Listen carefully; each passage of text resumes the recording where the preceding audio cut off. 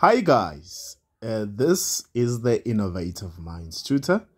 Right, in this video we are going to work with commutative property. What is commutative property? Commutative property means you can swap the numbers which are being added or subtracted and still get the same answers. Well, another thing that we need to note, guys, is that it can be used for addition of integers. Right, I repeat. Commutative property means you can swap the numbers which are being added or subtracted and still get the same answer. It can be used for addition of integers. You may recall in our video 1 of MIP 1501, we spoke about integers. I said that integers are numbers that consist of positive number and negative numbers. Right? We did learn about number line. That is still applicable. Right, consider this. Let's say I'm having 1 plus 2. 1 plus 2 is the same as 2 plus 1. Right? It doesn't matter the arrangement, but we still get the same answer. That's what commutative property states. Because when you say 1 plus 2 there, when we say 1 plus 2, we are getting what? 3. We're also getting 3 in this case, right? Okay. To make life easier, in this case, let's start with our number 1.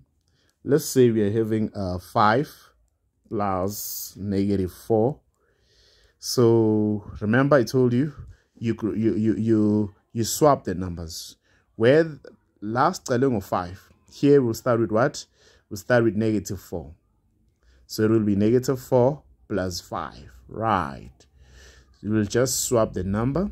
Start with negative 4 and end with positive 5. Right. So remember in our video 1 we learned about signs, the importance of sign. When we have positive and negative, when you multiply positive and negative, what do we get? We get a minus. So we are going to have 5 minus 4. Right. So similarly, remember here we have negative 4 plus 5. So what is 5 minus 4? That's 1. Right. So negative 4 plus 5, what is that? It's the same as 5 minus 4, which is 1. Right. So yes, we are correct. We are correct if we use a commutative property. Remember, using a commutative property to calculate these values. Right.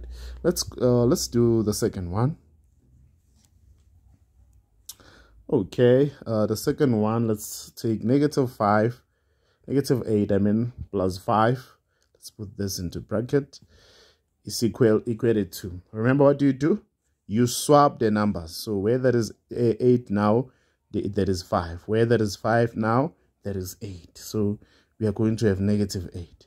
So similar method works in this case. Positive and negative is going to be negative. So we are going to have, what are we going to have? We are going to have 5 minus 8. So in this case, take out the bracket, we're going to have negative 8 plus 5. Right, guys? If you struggle with integers, just go back to video 1. You will learn about the number line there. So what is 5? Negative 8 plus 5. Negative 8 plus 5 is the same as saying 5 minus 8, which will give you negative 3. So we're going to have negative 3 in this case. You're also going to have negative 3 in this case. Right? So let's go to number 3. Okay. Let's consider this. We are given 7 plus negative 2. It's a similar approach that still applies in this case. So now you have to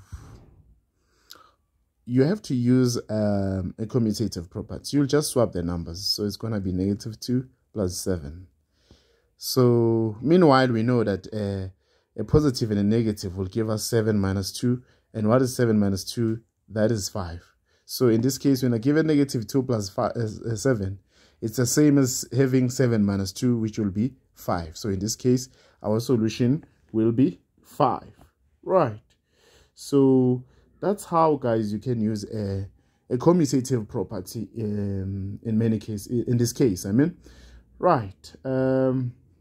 Let's look at the last question. Let's say it's a word problem. Jack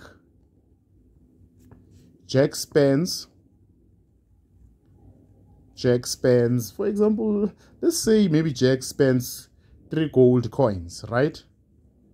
3 gold coins. Maybe yes, 3 gold coins on a new telescope, on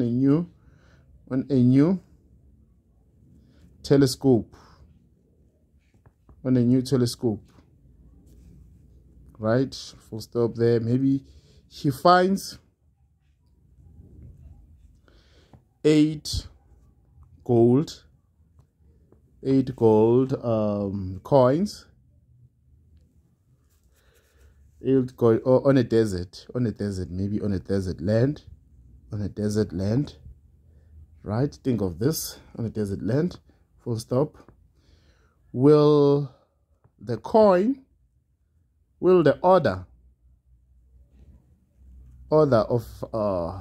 of these events, remember when they said about the order, you think of swapping numbers, right? Will the order of this events change? Will the order of these events change? Will the order of these events change? Jack's let's say Jack's total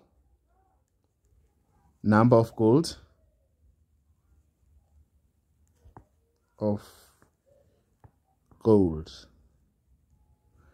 right. Let's read this question. Jack spends 3 gold. So we have how many golds there? 3 gold coins on a new telescope, right? You highlight, when you're working with weight problems, highlight important weight.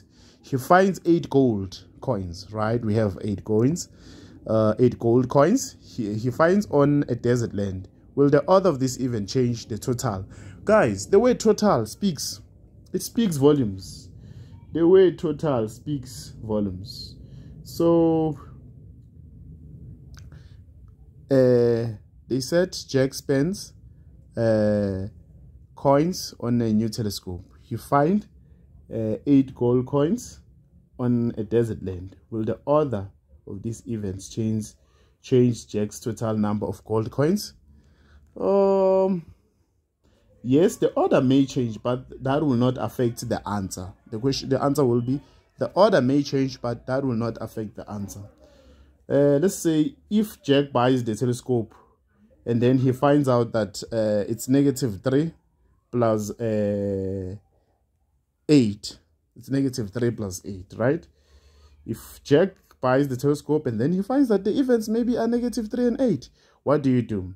The order will not change. The order will be what? In this case, it's the same as having 8, positive 8, plus -3.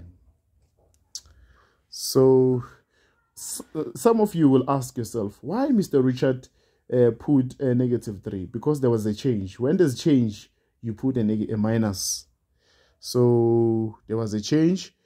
Remember, and that the total means that we add. So let -3 be a minus in this case. So we are going to have -3 plus 8. So -3 plus 8 is the same as having 8 minus 3. So which will be 5 in this case. Similarly, I told you that a positive and a negative will be a negative. 8 minus 3, what will be that? That will be 5. Right, okay. So that was a commutative property, guys. Remember, it means you swap the numbers which are being added or subtracted, but you still get the same answer. It does not matter the arrangement. 1 plus 2 is the same as 3, and 2 plus 1 is the same as 3. Hope you find this video useful, and don't forget to subscribe. And remember, we love you.